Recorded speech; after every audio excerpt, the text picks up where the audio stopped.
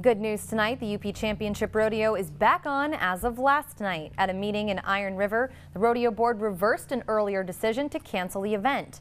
The original decision to cancel was made because of a lack of funding and sponsorship for the rodeo. But over 50 community members were at that meeting pledging their support to the rodeo. An executive director of the Iron County Chamber of Commerce says there is still work to be done. We need, people, businesses and/or individuals that can sponsor the event. We need some support. But I think, with the enthusiasm and the volunteers in that room last night, we're going to make this happen, and it's going to be another great event this year.